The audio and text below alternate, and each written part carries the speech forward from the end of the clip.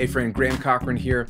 And one of the biggest questions I get as a business coach is really simple. Should I run my business as an LLC or as a sole proprietor? Maybe you've asked yourself that question. Maybe you're trying to figure out which entity makes sense to you from a tax perspective. Or maybe you're just thinking, I don't know what the heck either one of those are or why I should care. I'm just making money or trying to make money. Believe me, I've been there. And what I hope to do in today's video is explain what each one of those are and the differences and give you a simple and easy framework to understand which one is the right fit for you and your business. Two huge prefaces before we begin. Number one is I am not a licensed tax professional. I can only give general advice to you based off of my experience and what makes sense as a business coach. I don't know your specific details, so it might make sense to consult your CPA or your tax advisor if you have more detailed questions. And second, all of this content makes sense for you if you run your business in America. This is the country I live in and work in, and it's the tax code I understand. So I'm going to be speaking specifically to the American tax code. Make sense? All right, let's jump in. Sole proprietor, LLC. What the heck are these things? In the plainest terms possible, a sole proprietor is what you are by default when you start rendering a service or selling a product. Whether you know it or not, the moment you open up shop, as it were, and start making money, you are, at least in the IRS's eyes, a sole proprietor. There are no forms to fill out to become a sole proprietor. There are no hoops to jump through. It is just who you are by default. And that phrase, sole proprietor, means simply this: you are a one-person business or a one-owner business. Sole meaning only, and proprietor meaning business owner or property owner. Easy peasy. So what does this mean for tax purposes? By law, if you make any money on the side with your side hustle, I hate that word, you must report that income on your tax return. If you want to be legal, at least, and you should, because it's the right thing to do.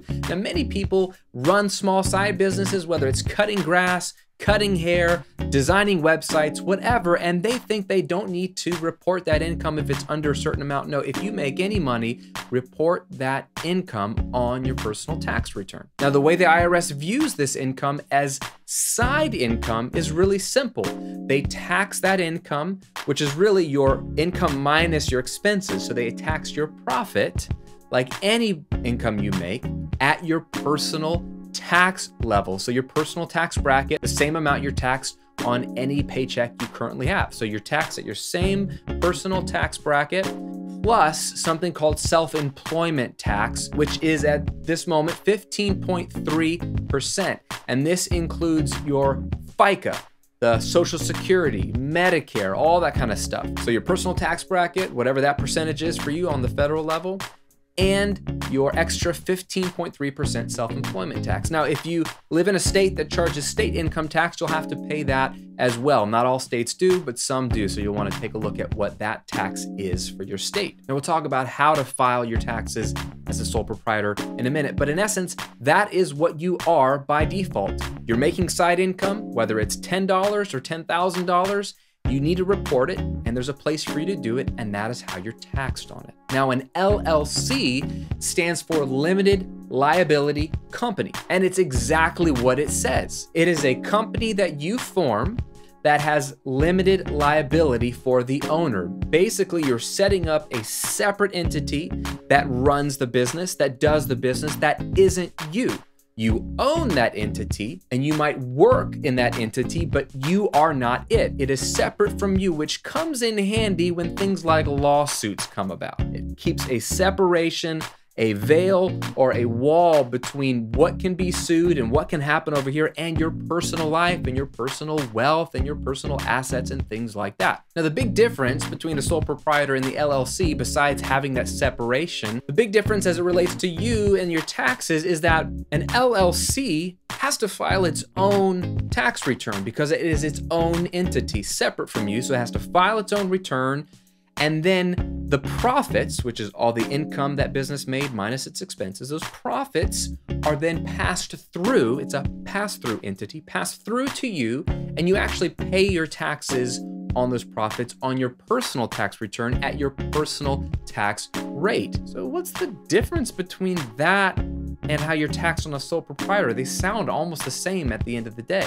Let me explain the difference and which one is a better fit for you. So should you run your business as a sole proprietor or should you form an LLC? Which one is the best one? Here is the back of the envelope answer, and then I'll unpack it. Easiest way to start and run your business is as a sole proprietor. And I would say forget even thinking about forming an LLC until you are making at least $50,000 or more in annual revenue. Here's why. When you're just starting out as a business, you're usually making little to no revenue, right? We all have to start somewhere. So the potential tax benefits of running your business through an LLC, more on those in a moment, don't outweigh the costs incurred by having an LLC. Things like having to file a separate tax return, possibly paying a CPA or an accountant to handle all of that and do your bookkeeping. As a sole proprietor, you can do everything that an LLC can do. You can set up a separate checking account for your business, which you should be doing from day one, by the way. And you can do this at any bank of your choice. You can set up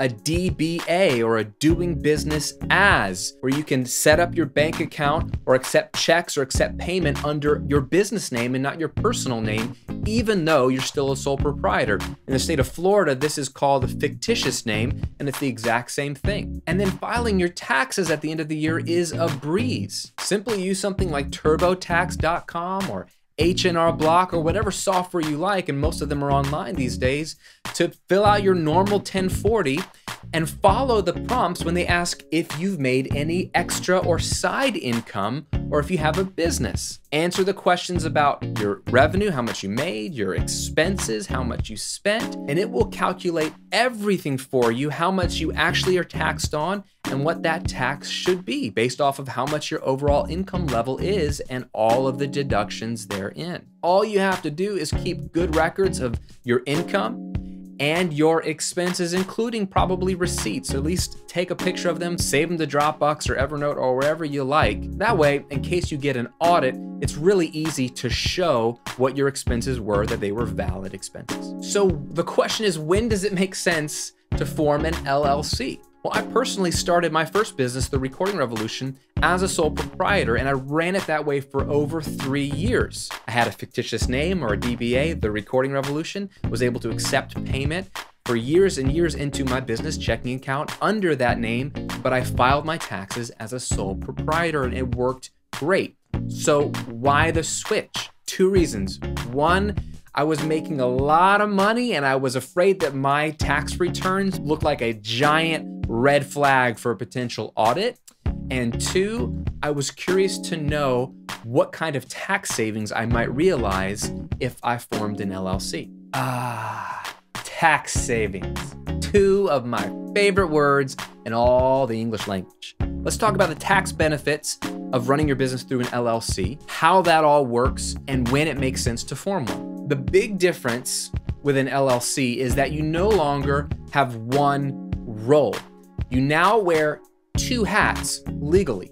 You are both owner of the LLC and an employee in or for the LLC. You own it and you work for it. That's right, if you set up an LLC, and specifically if you choose an S election to be an S-corp on the federal level, which I would recommend you do, the IRS views you as 2 people, and that's significant for this reason. With an LLC, this means you now must take a paycheck or a W-2 wage like any employee would, but you're also eligible to take the rest of your profits directly as what we call a distribution to shareholder, kind of like a bonus. And that makes sense because you are the only shareholder of your business. You own all the shares and you are distributing profits to you, the only shareholder. Make sense? Now, why does any of this matter and what's the benefit and the point of it all? Great question. Pay attention. Whatever profit you take as a distribution to shareholder is not liable for that FICA or that Social Security and Medicare tax, meaning you can save that 15.3% of self-employment tax that you were paying as a sole proprietor. Now, you still have to pay federal income tax or state income tax if that applies to you on all of your profits, but not the additional 15.3%. You must, however, pay that 15.3% FICA on any of your W-2 wages or your paycheck wages as an employee of your company. And you must, by law, take a reasonable salary. Yes, that is the language, reasonable salary for the work you're doing, meaning you can't be earning $10,000 a month and just pay yourself $100 a month. Okay, let's just use a real example, real numbers, so you see where the potential tax savings are. Let's say you're a sole proprietor and you're making $70,000 in profit per year from your business. So let's say realistically you brought in $80,000 in revenue, but you had $10,000 of expenses that year. So your net taxable profit, according to the IRS, is just $70,000. So let's assume that you're filing jointly, you're married.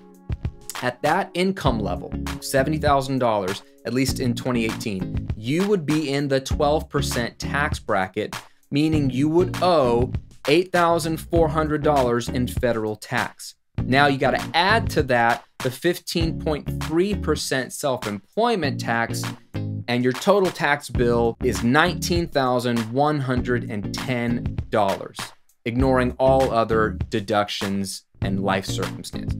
Now, let's say you made the same amount of money, but as an LLC with an s-corp election. Okay? You make the same $70,000 in profit, but this time you only pay yourself a salary of $35,000, and you take the remaining profit of $35,000 as a distribution to shareholder.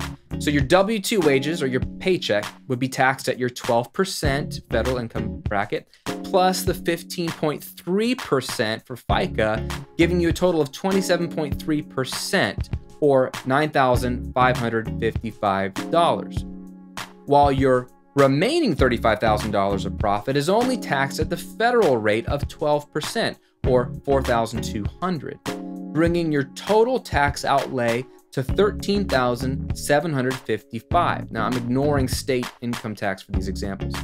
That brings you a tax savings of $5,355 just by earning the same amount of money as an LLC and not as a sole proprietor. Now, of course, you have to still factor in the costs of having an LLC, forming it in the first place, and filing a separate tax return every year, and potentially hiring a CPA if things get a little more complicated. But you can see that those tax savings far outweigh the costs and the hassle of setting up a separate entity like an LLC. So there you have it. That's the big reason why people form LLCs, is generally because you can realize a tax savings. If you're making too little of money, it's worth trying to do the calculations, or even having a consultation with a CPA or talking to your CPA if you have one, and running the numbers to see what is that break-even point where you're really not making any tax savings worth the effort for setting up an LLC, having a separate LLC, and the cost of the LLC. But you can find that point where you know if you make more than this amount of money, you're going to start to realize a tax break, and it would be worth it for you to switch. Like I said, generally, I wouldn't even think about forming an LLC unless you're making at least $50,000 a year, but that's just a rule of thumb. Now, if you're thinking about forming an LLC, but you're like, how do I do that? Where do I do that? Do I need an attorney for that? No, you don't. You can do a lot of this stuff online yourself. For example, there's a great company called LegalZoom where you can form an LLC right from the comfort of your home in your PJs, and they handle all of it for you for a nominal fee. It's very simple. You just answer the questions, and they fill out all the forms for you and handle all the legal aspects of it. I formed LLCs this way before. It works great. I've also used LegalZoom for a bunch of other things like forming a will and setting up trademarks. So they're a great company with great customer service, so I can personally recommend them. But there's a lot of ways to set up an LLC, and you don't need to use one of these companies to do it. I hope that's helpful to you. I want to ask you a question. Leave a comment. Let me know two things. One, if you have a business or you're about to start a business, are you a sole proprietor or are you an LLC? And why? Has it been a good fit for you where you're at? What other questions do you have about LLCs versus sole proprietors? Let's start a discussion below, and I'll see if I can help answer your questions. Thanks for watching. Thanks for subscribing to these videos. I'll see you on another video real soon.